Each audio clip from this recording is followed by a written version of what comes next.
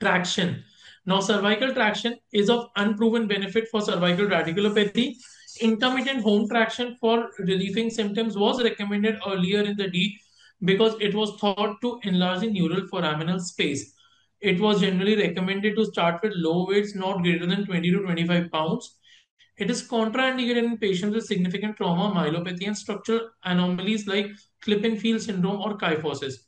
So cervical traction in line with the body was recommended early in the day. In fact, there were clinics wherein the patients were put on the traction. They were kept in the hospital with the traction. The weight was put in, increased gradually because that was thought to alleviate the symptoms via increasing the neural foraminal space.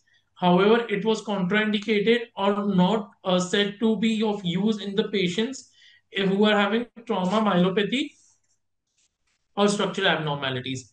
Now, there is one important thing to remember about traction. Recent Cochrane reviews have shown traction to be, in fact, detrimental rather than having any form of benefit. So, in fact, these days, these tractions are not recommended and they are not even followed by any therapist.